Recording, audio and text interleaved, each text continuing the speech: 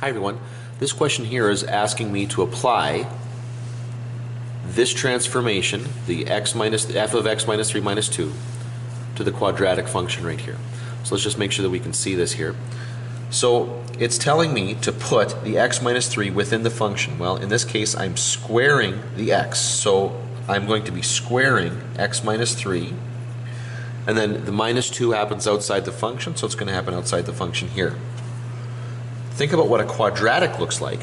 Okay, before I transform it, the original domain and range would be element of the reals, and then the range would be greater than or equal to 0. Well, translations here won't change the fact that the domain is an element of the reals. Okay? However, the range used to be greater than or equal to 0.